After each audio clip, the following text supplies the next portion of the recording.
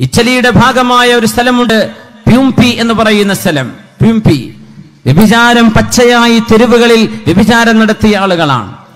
ആ വ്യഭിചാരത്തിൽ എന്റെ പ്രത്യേകത, എല്ലാ അങ്ങാടികളുടെ ചുമരുകളിലും പുരുഷനും സ്ത്രീയുടെയും നഗ്നമായ രൂപങ്ങളും ചിത്രങ്ങളും പച്ചയായി എഴുതി വെച്ചിരുന്ന, ചിത്രപ്പണിയെടുത്തിരുന്ന പ്യൂംപി എന്ന് പറയുന്ന നാട്ടുകാർ ഇറ്റലിക്കാരാണ്.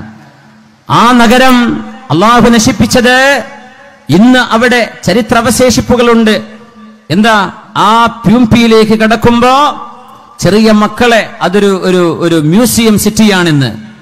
അല്ലാഹു തആല പാറകൾക്കുള്ളിലെ തിളച്ചുമറിയുന്ന ഭൂമിക്കുള്ളിലെ ലാവ, അഗ്നിപർവ്വതം ഉണ്ടാകുമ്പോഴുണ്ടാകുന്ന ലാവ പ്യൂംപി നഗരത്തിലേക്ക് അടിച്ചു വന്ന് വ്യഭിചാരത്തിൽ ഏർപ്പെട്ടിരുന്ന ആണിന്റെയും പെണ്ണിന്റെയും ദേഹത്തിലൂടെ ആ ചുട്ടുപൊള്ളുന്ന കുഴമ്പ് പോലെയുള്ള പാറയുടെ അല്ലാഹുവിന്റെ ഈ ലാവയുടെ ആ ഒരു ലായനി ദേഹത്തുകൂടെ കവിഞ്ഞു പോയപ്പോ കിടന്ന കിടപ്പിൽ കല്ലുകളായി മാറിയ മനുഷ്യന്മാർ.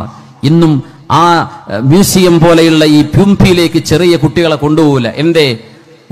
ആണും പെണ്ണും പച്ചയായി തോന്നിവാസം ചെയ്തുകൊണ്ടിരിക്കുന്ന നേരത്ത് അവരുടെ ദേഹത്തുകൂടെയാണ് ഈ അദാബ് വന്നത്. അവരങ്ങനെ കല്ലായി ഉറച്ച്, കൈ വായ തുറന്ന്, കൈ പൊക്കി വെച്ച്, കാല് പൊക്കി വെച്ച്, കമിഴ്ന്ന് കിടന്ന് ഇങ്ങനെയൊക്കെ കിടക്കുന്ന മനുഷ്യക്കോലങ്ങൾ.